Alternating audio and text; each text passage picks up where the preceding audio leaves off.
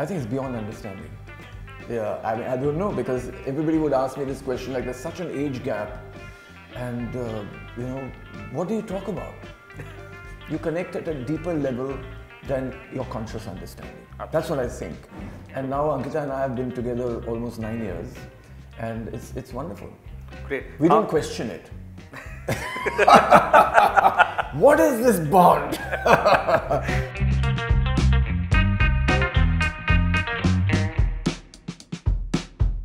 He's one of the first names that pops up when we think of fitness. He's an Iron Man and an inspiration for fitness for many these days. He's none other than Milind Soman. Tell us about Fight Lazy. What is the run about? So this was a concept that was created by this association that I have with this company called Lifelong. Lifelong is a company that makes home gyms, amongst other things. And they wanted to, like everybody else today, spread awareness about the fact that it's important to take care of your health. It's important to be fit, just to enjoy life. It's not that you want to take part in competitions or win the Olympics. It's just if you want to enjoy your life to the fullest, you have to have a certain level of fitness. Right. You have to be able to move comfortably, easily with your own body weight and so on. And what is the biggest impediment when we discussed all of this, and you know, we realized that the biggest thing is, of course, people have so many excuses, but where does it all come from? Is that a part of you is always saying no. Not today, or it's too difficult, or I can't do it, or you know, you're just lazy. You don't want to try. You don't want to make that effort, even the minimum effort. Like when I tell people how much I exercise, you know, I ask them, how much do you think I exercise? They say you must be exercising 2-3 hours a day. I said, no, I exercise 15 to 20 minutes in a day, but every day. Right. And I have got to that level where I can do only that much because I've been doing it for many, many years. So the important thing is to fight this feeling that you can't do it, or don't want to do it, or you don't have time to do it, or whatever it is, every day, and do a little bit every day. You don't have to do a lot. You don't have to spend hours in the gym. You don't have to use complicated equipment. You just have to fight that thing inside you, that voice inside you that keeps saying no. That is your lazy voice. So when we did the campaign, it was like there were two selves of me. My lazy self, which is part of me, and also the part of me that wants to do something good for myself. And everybody wants to do good for themselves, right? Correct. Everybody thinks, no, I wish I could be better, I wish I could be better, but I don't have time, or this or that. So there's always that conflict. So Fight Lazy, the campaign came out of that you will feel lazy. It's natural to be lazy. Everybody is lazy, including Milind Soman, but you have to fight it every day. Correct. And so Fight Lazy, that concept came out of that whatever happens, every day you have to get up and do at least a little bit for yourself. Absolutely. So the campaign came out of that. Obviously it was a digital campaign, and now I think it's been almost 2 years that I've been associated with Lifelong. They said, you know, is there something that we can do on the ground? Okay. So this, I think, is an interesting concept. I personally have organized a lot of running events. I'm an event manager. I've been an event manager for more than 30 years now. Most people don't know. They think I'm a model and actor and so on. But I love organizing events. And when they came to me with this, like, what can we do? Can we do a run? I said, you know, why don't we do a little bit more than a run? I mean, you're all about home gym and increasing your strength in different aspects by doing different things. And they said, okay, so what can we do? I said, we'll create a series of games. Okay. That have to do with basic strengths that people should have, like squats. You know, there are basic movements that you must be able to do comfortably if, like I said, you want to live your life in a fun way. So squatting, you know, just sitting and standing up on the ground, doing push-ups. So that is the push movement, the squat movement, and the pull movement. So pull-ups. Okay. You know, so anything that you can do without equipment, or the minimal equipment, is that we'll create a series of games like that. So they liked the idea. They said, let's do that. And it is important that you don't do just one thing.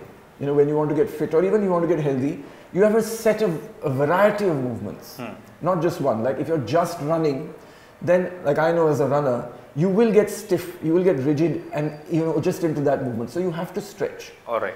You have to make sure that your muscles don't get tight because you're only running. So therefore, yoga, Pilates, any other variations in exercises, they become very, very important. Correct. So the whole concept here is, one, fight lazy, do something every day. Number 2, find a movement or series of movements that you enjoy so that you don't get bored, so that you don't say, no, not this, I don't like this. Find the series that you like and do the things that you don't like at different times. Like today I feel better, let me try one movement I don't like. Because even that's going to help you. Okay. So even if you do 1 minute of each exercise, even that is a great place to start. Right. How did you get into fitness? I mean, we all know that you started off with modeling, but how was your fitness journey started? If you could brief us. The thing is that I didn't start off with modeling. I mean, I started off with modeling. That's what most people know. Right. But my public life actually started with competitive swimming. Okay. So I started competitive swimming at the age of 9. Okay. I was swimming at the national level at the age of 9. I got my first national medal at the age of 9. So that was a great incentive. You win something and you want to continue. Right? You say, oh, this is great. And you get the recognition, you get the admiration, and you get, all of that. And as a child, obviously. You love it. I mean, even grown-ups love it. You get a medal, yeah, this is my medal. So I was swimming at the national level for 13 or 14 years. I was national champion. Right. I was a national record holder in my event. And till the age of 23, so I built up a really solid foundation, now that I look back, of not only fitness, but discipline. Right. Also the understanding what fitness really means to me.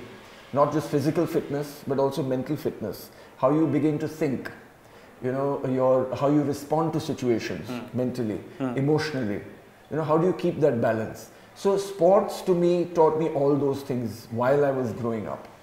So I had a great foundation in physical fitness, mental fitness, just overall understanding of life, what I wanted to do, what was important to me, priorities, all those things became very clear to me in that journey till just the time I was 23. And I started modeling at 23. Correct.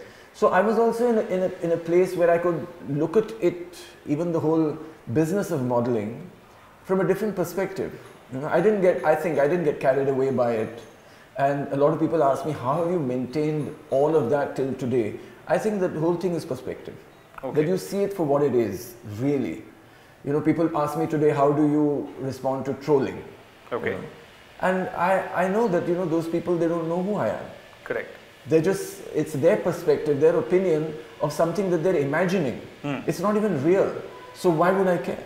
True that. I don't even care. Sometimes I just think it's funny. And like I was telling you a little bit earlier, more and more people are getting more aware of what's happening in the world today. Millions of people today are joining social media every day. Absolutely. And maybe they're in small towns, maybe they're in villages. They've not seen more than that. So when they see it on the net, they're shocked and they don't know how to respond. True. And they respond maybe out of fear or out of shock. And it's something negative. But as they get used to it, then they say, oh, this is normal. Right. Like looking at somebody naked. If you've not seen it before, you'll be shocked. After some time, you're like, okay, it's a naked person, it's fine. True. True. Could you tell us a few exercises? You said you just work out around 15 minutes a day. Yeah. That's enough according to you. What are the ones that you have been doing constantly? Could you tell us a few recommendations? Yeah, so like I mentioned earlier, there are 3 very, very basic movements, which is one is squatting, so sitting on the ground and getting up, one is pushing and one is pulling. So these 3 exercises I definitely do every day, but just a minute of each. Right. If I have more time, I do more. So I do 1 set of pull-ups on a pull-up bar or 1 set of push-ups. And I do 1 set of squats. I mean, people will think that that's crazy because everybody has this idea that you need to do a lot. But the fact is, whatever exercise you choose, it has to be chosen for a particular purpose. Okay. Why are you exercising? So obviously, a lot of people exercise because they've neglected themselves. Maybe in the last 15, 20 years, they put on a lot of weight. Now they want to lose that weight. That is their first priority. That is the reason they start to exercise. But there are certain people then who want to exercise because they want to take up a certain challenge. You want to do Ironman or you want to run a marathon. So depending on what your goal is, you will decide on what exercise is best suited for that. Correct. But after having chosen that, the most important thing is regularity and consistency. Even if you don't do better every day, but you just consistently and regularly do it. Like sometimes I might say, I'm really not feeling, maybe I didn't sleep well the previous night, maybe I did a lot the previous day, I was so busy or it was too hot or whatever, and I'm not feeling as energetic as I was the other day, I might do a little less. Instead of doing 20 pull-ups in a set, I might do 15. It's okay, but I still did 15, you know, which is great. So that is what my learning has been for myself, and I think that works. That could work for a lot of people as well. Just don't think that, you know, I can't do that much, so I won't do anything. Start small. Start with 1 minute. Start with 2 minutes. Start with whatever you can. It's not like, however busy you may be in your life, that you don't have 1 minute for yourself, you know, or 2 minutes. I mean, that's what you got to start with. So the first thing is to decide, I want to be fit, or I want to be healthy. I want to do something for myself, and then figure out what it is that you would enjoy doing. Choose that to start with. It could be running, could be walking, could be yoga, could be breathing, pranayam, you know, could be anything. Surya Namaskar, the most fantastic general body, full body exercise that we have, and it's like India's gift to the world, I think. Even start with something like that. And even to perfect a Surya Namaskar might take you months. But that journey of perfecting a Surya Namaskar itself will raise your health and fitness levels to... That is true. Yeah. That is true. But like you mentioned, you know, a lot of people have joined social media. They're seeing they're on the journey for weight loss and stuff and all. When someone starts with the weight loss, what are the initial exercises that you would suggest? Well, the thing is about weight is it puts a lot of pressure on your joints. Obviously, your joints. And now there's a different aspect if you have been overweight since childhood, or you have suddenly gained weight. There's a difference. Because if you've been overweight since childhood, or a certain weight or a certain shape since childhood, then your joints might be conditioned for that. But if you suddenly, and most people suddenly put on weight just in 4 or 5 years, you know, you leave college, you just get a job, you're busy, you know, really focused on your work, you neglect your body completely, and because you have no time, and suddenly you realize, oh, in the last 5 years I put on 15 kilos. That weight may not be good for your joints, even your back, your neck, your knees, your ankles. You don't realize it immediately, but after a few years there could be some deterioration. So the first thing is to understand that when you are carrying weight that you don't want, then you have to very, very gradually try to lose it. Very slowly with exercises that are low impact. So you can start walking first. Don't start running immediately. Don't start jumping. Start walking. The other thing is, like I said, Surya Namaskar. If you can bend down, touch your toes, or try at least to bend down and touch your toes, that is a good start. Just sitting on the ground and getting up without using support. Even if you are not able to do it without support, do it with support. But get onto the ground slowly and then just get off the ground. Even just getting onto the ground and getting up off the ground is a great exercise to start with. It's a very gentle, very gradual exercise. Because if you see, even the Surya Namaskar is basically getting onto the ground and getting up again, but a lot of different movements on the way, to stretch different muscles, right, and improve your circulation to different areas of the body. So that is a very complex way of getting onto the ground and getting up. But you start with just simple. How would you do it? You know, hold on to a table, hold on to a chair. Most people cannot get onto the ground because we are so used to sitting on chairs and sleeping on beds, we just don't get onto the ground. So that is the first thing I would say. Get onto the ground, lie down, maybe even roll a few times and then get up. And do that 4 or 5 times or as many times as you like. Your fitness journey is very popular. And is there anything that you particularly find difficult? What is tough for Milind Soman? Waking up early. Yeah, so a lot of people, I believe it's true that waking up early is very good for health, mental health, emotional health, physical health. I believe it's the best time to exercise as well. Even in terms of just efficiency, you know, you have so many things to do the rest of the day. So you finish this kind of stuff, your exercise and taking care of your body and your grooming and all of that before. But I find it very difficult to wake up early. Very, very difficult. So I believe also that nobody has all good habits, right? You have good habits and bad habits. You just try to improve your good habits, get more and more good habits while reducing your bad habits. So as long as you have more good habits and less bad habits, I think you're on a good track. How do you also mentioned that, you know, mental fitness is also very important. How do you keep your mental fitness in check? So it's not one thing that can improve anything, you know. We keep thinking like, okay, what do I do? Maybe I'll take this pill. So there's no pill. There's no magic pill. The thing is to, like I said, have more good habits than bad habits. So even when you introspect with yourself and say, what are my habits? These things are bad for me, I know, it's general knowledge. These things are good for me. Now let me see how I can improve these good things, do more with the good things, and try to do less with the bad things. Try. That's all I need to do. So first is awareness that I need to do something. Then is understanding what do I need to do, and then discipline on actually doing it. Correct. That's all. And the whole thing is introspection. Think about it for yourself. Nobody can tell you this. And nobody needs to tell you this. You know it. Right? The same way I know that waking up early is better for me, but I'm saying, okay, not that important. I'm doing so many other things that are good for me. Maybe I can allow myself to wake up late. That is my own understanding for myself. Correct. So everybody needs to, the first step in fitness, mental fitness, emotional well-being, physical fitness is awareness. Then understanding, then discipline. Right? All right. You've been in the industry for almost 35 years. Yeah. Could you probably brief up the journey for us? 35 years is not a small time. Yes, definitely, and I can't remember all of it, but well, it's been fascinating, of course, because I've always been interested in doing different things. I mean, that is why I took up events. The first company that I started was an event company, I think in 1989. And that was wonderful. At that time, you know, there weren't many event companies. You know, now there are thousands and lakhs. Then there weren't that many, maybe a few. You could count them on your hands in the whole country.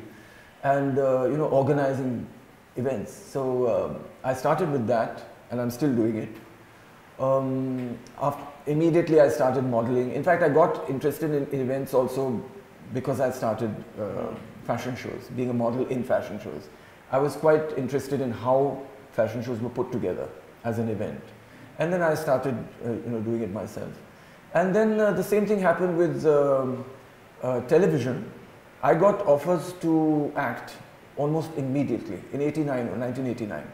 I said, no. I took up one which was Jo Jeeta Wohi Sikandar, it didn't work out. And then I didn't do films till 2000, right? 11 years later. So in the interim, a lot of people came to me and they said, why don't you do movies? Why don't you act? You know, people love you, which is always nice to hear. But I was always like, no, I don't think so. Even modeling to me happened by chance. I didn't even know that modeling was a profession. Oh, okay. That people got paid. I mean, I didn't think of it. Obviously, everybody gets paid to do stuff, but I didn't think of it, you know. And somebody came to me and offered me money to take some pictures. And I said, okay, that's interesting. 50,000 rupees for like 2 hours of work. And it's not even work. You're just standing in a corner. And I was like, this is crazy, you know. I mean, who can say no to that? So that's how I started modeling. And then I started learning about, you know, how to be a better model. Myself, I mean, there was nobody to ask. And then I started television because finally somebody came to me and said that my biggest excuse at that time was I don't want to do films or anything else because it's all in Hindi. And I don't speak Hindi very well. I still don't. Okay. I'm better, but I don't speak it really well. Also Marathi. I'm fluent, I can communicate very well, but it's not like I can, you know, create a character or something like that. So I kept saying, no, I can't speak Hindi, I don't want to. And then finally, this series was produced, A Mouthful of Sky, in English, for Doordarshan. And they came to me and they said, now, what about this? This is in English. You can't say no. And I said, okay, it's in English, I can do it, it won't be difficult. Let me try. And I tried it, and it was fun. It was a lot of fun. I really enjoyed working in that series, and I said, okay, this is great. Maybe I can do some more of this stuff. Right. You know, and I was already tired of modeling. There was nothing new, no new designers, new photographers, new styling, new ideas. You know, those 6-7 years, I feel I had been through most of it. Correct. And I didn't see really great new things happening. I had also modeled abroad in Europe, in London, and the kind of work I saw there was like, why isn't it happening in India? Correct. So I said, okay, maybe it's time to move on. And I started doing television. I started my own production house. I produced my first Hindi serial called Margarita with this partner of mine, Parvati Balagopalan. Beautiful series, she directed it. And it was in Hindi, of course. And I really enjoyed that as well. So we started doing a lot more work. And then 5 years later, I did a film called Tarkeeb. So it was very gradual. I believe that if you just keep doing stuff, doors keep opening. Correct. You know, and again, it's up to you to see the opportunity through those doors, and if it interests you, you should do it. So I've always been interested by different things, and I also believe that opportunities come to everyone, but mostly we don't see them. True. You know, so it's also important to keep your eyes open to see what opportunities might be out there, because the reason we don't see them is also a lot of our conditioning. You know, what we've taught, that this is something you should do, this is something you shouldn't do. So sometimes we don't even see those things that because we've been conditioned, because you shouldn't do. Like for example, if I had not taken up the modeling offer thinking, no, this is not good, because all 4 of my grandparents were doctors. My father was a scientist with Bhabha Atomic Research Center. My mother is a biochemist. And so I said, I have no connection with media or glamour or fashion. And I don't think it's correct for me. I was studying to be an engineer. If I had said at that time, no, I don't want to do this. It's important to try out different things, new things, and see how you feel about it, because trying out things just helps you to grow and have a bigger life. True. Yeah. You know, we cannot not talk about Made in India. Yeah. Did you ever think at that point of time in your career it would be such a big hit and you would get such good popularity out of it? No, of course not. Because, so that was 1995, right? I had stopped modeling. I just mentioned I got into television. And Alicia called me, I think, and somebody called me, maybe Alicia, and said, you know, I'm doing this song. Oh, no, it was Alicia, because I did a music video for her before Made in India, but it was an English song. Okay. And it was quite experimental, because the concept of music videos was new at that time. We only saw some type of music video on Doordarshan before that, you know. It was not a thing. But this became, because of music channels and so on, which were just coming into the country, that the singers should have music videos. So I did one, and it was sweet. Then she came back and said, this is a Hindi song, and it's called Made in India. And I was like, yeah, okay. And it's going to be like this and like that, and I'm a princess and so on, and you come out of a box. I'm saying, that sounds really tacky, but okay. I was a fan of Alicia, of course. I mean, everybody was and is. So I said, of course, I'll do it. And most importantly, the song was composed by Biddu. You know, so I was a big fan of Biddu. A lot of people, I don't know, haven't heard today who Biddu is. And he's a great, great musician. So I said yes, and I went onto the set, and Ken Ghosh was the director. And I looked at the set and I said, oh my God, this is really, you know, models, or maybe just me, at that time had this thing about, you know, oh, we are really stylish and we are really glamorous, even though I was not at all, and I'm still not. But it's like, that was also one of the reasons for not doing films, that, you know, I'm a model, I don't do films. And who wants to do films? Like Hindi films? No way. And I remember there was one friend of mine who was a model, and he did a movie, and people were like, and the other guys were like, oh my God, you're doing a movie? But that's changed now, you know, it's very, very different. So people don't have those kind of ideas.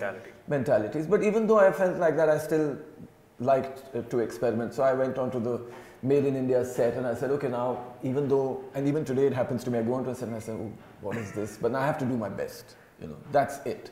So professionalism is a big thing. True. That whatever is happening around you, you have to do what you can do the best to make it better, whatever it is you can do. It's okay, I mean, nothing is ever going to be perfect. Right? You're never going to be pleased with everything. So you have to do your best, that's all you can do. So I did that, and then the song came out, and it was a big hit. I mean, it was such a big hit that I could not for some time go out in public anymore. Oh, okay. It was crazy, and that was the first time I had ever experienced something like that. Like, even as a model, there was a lot of admiration and recognition and all of that, but Made in India just bumped it up. You know, I walked into a club once in Pune, and I just walked into the door. I was with a friend of mine who was studying in the US, and he'd just come back after 4 or 5 years. And so he had known me from before, and we walked into this club, and every single person in the club started screaming. And we just had to run away from there. It was crazy. So it was huge. It's crazy. Yeah. And those days, social media was also not there. Nothing. But just today, like one channel or 2 channels. Right. Yeah. And radio, of course. But today, after 27 years, if I'm not wrong, 26, 27 years, Shringaar is up. And Shringaar. You're back in the music video. So tell us about that. How was the experience now? So it's a little bit different because I heard the song and I liked it. And I said, this is nice. I hadn't heard of Nagin. Before that, I hadn't heard Astha or Akasa singing. I hadn't heard Raftar. I hadn't heard any of that.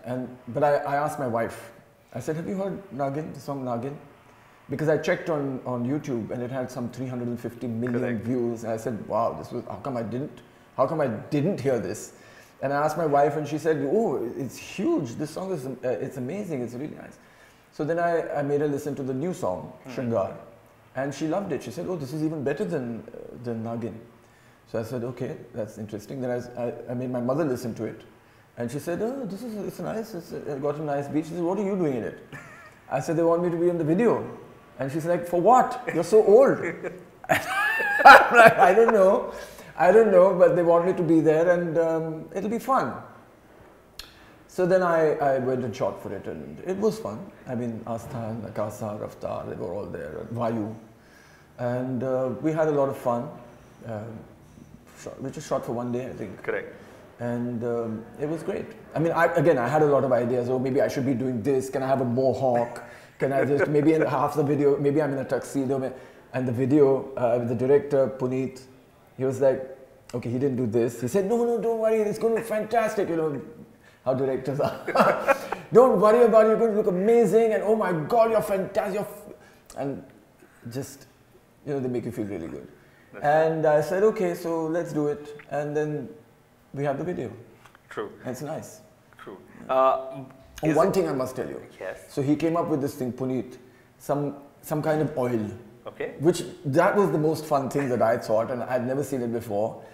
And he said, just put this oil on your hands and rub it. And he said it's a magic, some chemical, I don't know. So I rubbed it and smoke started coming out. Oh. Have you seen that? No. Oh, you watched the video. Then I put it all over my body. I was like rubbing it on my body and you know the smoke coming out of the body. It's an amazing effect. I've never seen it before. I thought it was fantastic. That is nice. Yeah, fun. Have you consciously stayed away from Bollywood? No. I don't stay away from anything. I mean, I model, I do whatever people want me to do and I think it's interesting, I do it. With Bollywood, it's been, or films, I won't say just Bollywood. If the project is interesting for me, I do it. That's about it. So I don't get a lot of interesting offers. Okay. I say, if I like the script, I say, okay, it's nice. Then who's the director? Then who are the other actors? Who's the producer? How are you going to do it? I ask, I think, too many questions sometimes. How much you paying me? And then if everything kind of falls into place, I do it. So you're also... So it really reduces the amount of work that I do, yeah. So are you also open to OTT these days? Yeah, so that's what happened. So this Balaji came to me and offered me this series called Porashpur.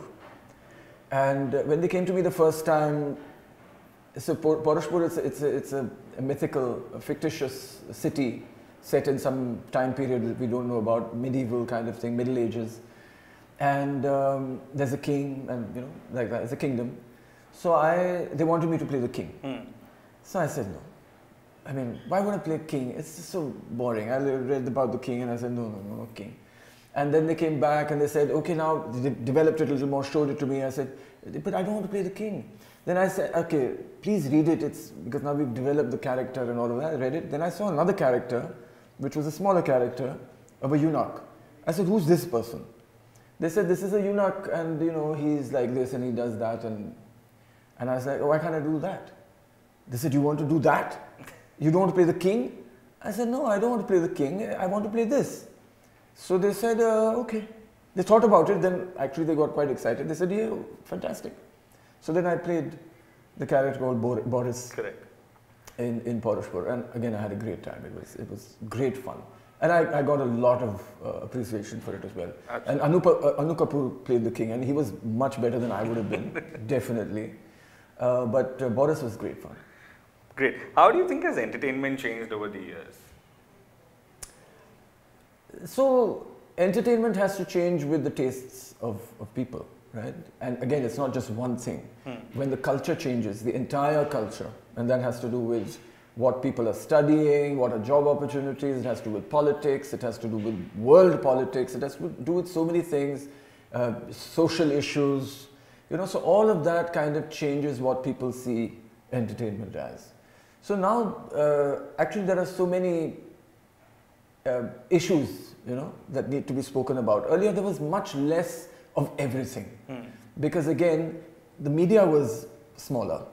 You know, we didn't have social media, we didn't have that many publications, that much radio, that much, it was much smaller. So even the access to media was restricted. You know, a lot of people couldn't get into it before the internet. Now with the internet, people see things that are happening across the world in different cultures, different languages, different setups, and then their expectations or their likes change. They know they like different things. It's like if you look at America and you look at action movies, you know, it's not just action movies. In action movies, who is the action, which action do you like? Do you like Arnold Schwarzenegger action? Do you like Sylvester Stallone action? Do you like Van Damme action? Do you like Jackie Chan action? Which action? So each of those is big, you know.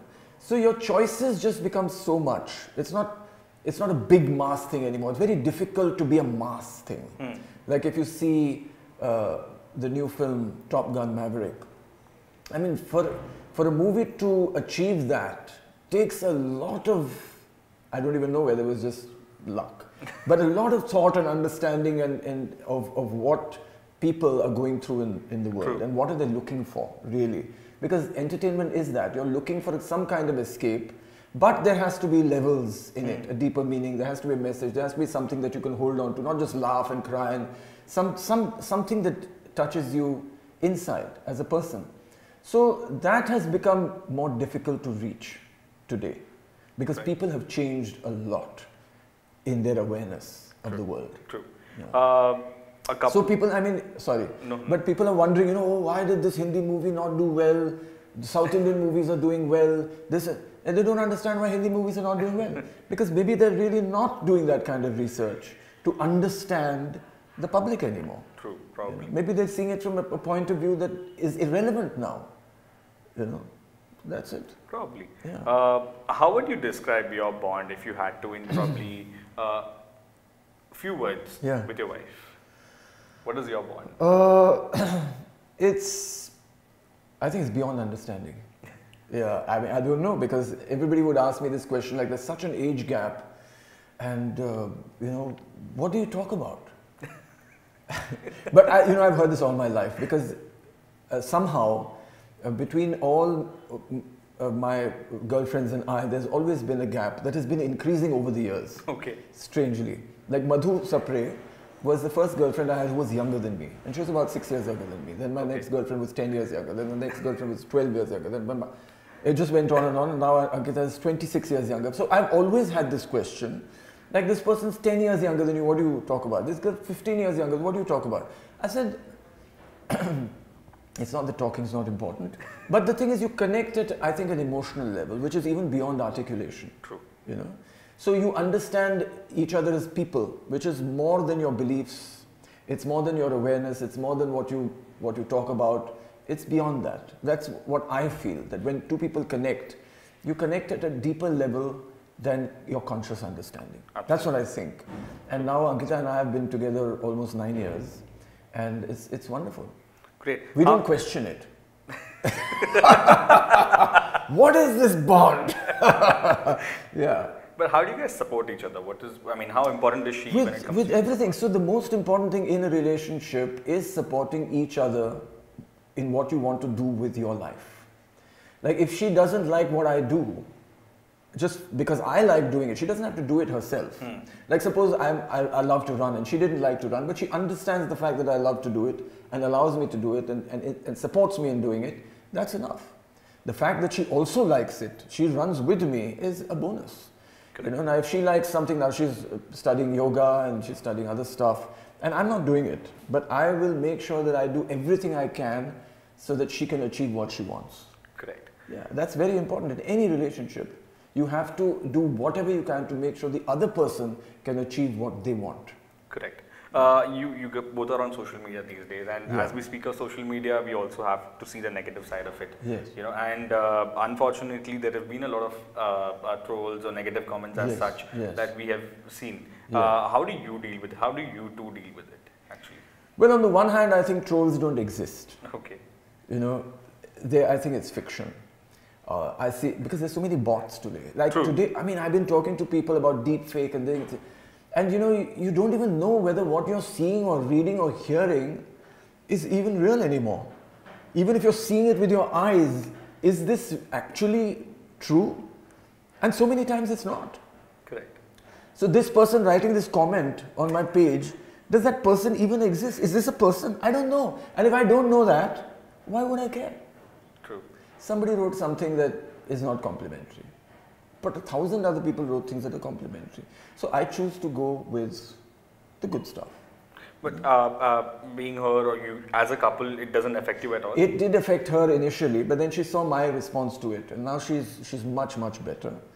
Because it started with the time people realized that we were in a relationship, which is I think a couple of years before we got married, which is now about six years ago. And there was some misunderstanding created by the media. They saw us together at some fashion week.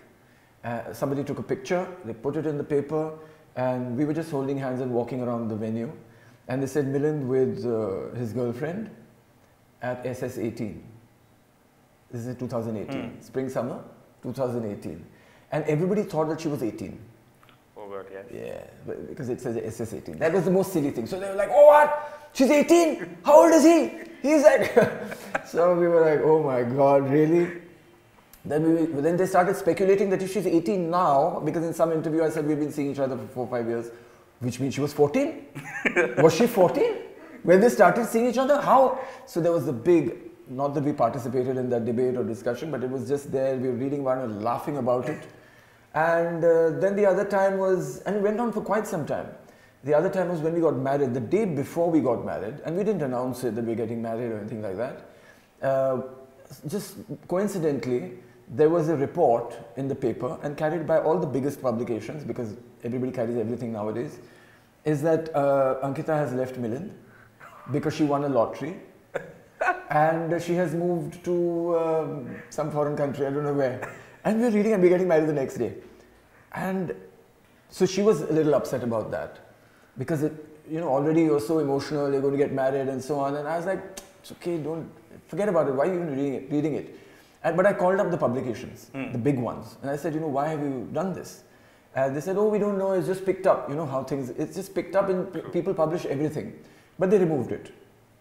A lot of the people removed it. They said that we can't do anything about it because it's out there, So that's a big thing, that it's already out there. We're just publishing what's out there. That is a new thing. Nobody needs to say it. Nobody needs to do it. Nobody knows who said it, but it's out there. Sources and, blah. So, but a lot of people, a lot of the publications removed it. So it was okay, but nothing else you can do about it. And it was actually started, so that's the thing. It was started by a company that was running casinos, because it was about a lottery, and not even based in India. Okay. So it was part of their marketing that they were doing these little, controversial stories. Okay.